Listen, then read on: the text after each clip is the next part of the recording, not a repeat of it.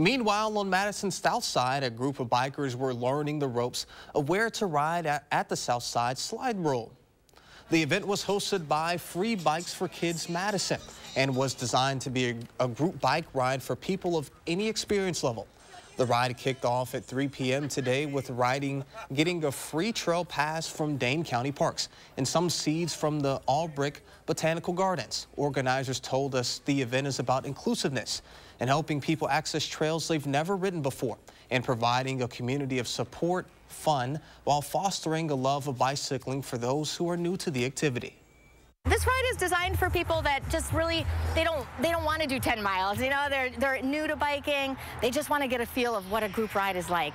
And so we're just creating this incredible, inclusive community building experience around bikes. The event wasn't just for people with shiny new bikes either.